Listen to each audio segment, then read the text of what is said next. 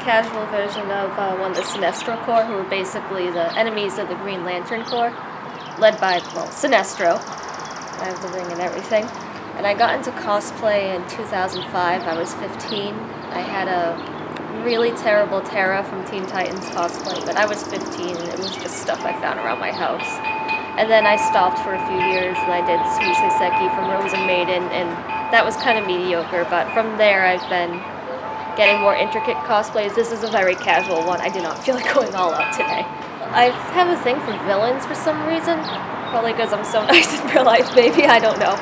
But I like how they go against how the Green Lantern Corps are more of the good guys. The Sinestro Corps think they're good guys too, but they basically want to take over with fear. The Green Lanterns are more like space cops, the Sinestro Corps more like space fascists. So they have a lot of serial killers and creepy people within them. They tried to recruit Batman, but it didn't work out so well. For the most part, it's been alright. I'm just treated like every other person, but when I was dressed as a Green Lantern once, I had my midriff exposed and I had some nasty comments made towards me, or people trying to grab my rear end and, I don't know, asking me back to the hotel rooms, and I was like, no.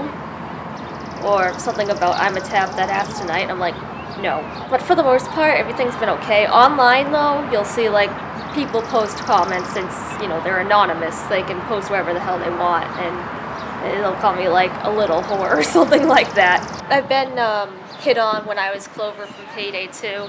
It's a suit, like a work suit, business suit, and a button-down white shirt. There's no cleavage or anything exposed, just black dress shoes, a charcoal suit. So I was completely covered, except for maybe my neck, and that's it. And I was hit on and just told I was hot, and I was like, okay.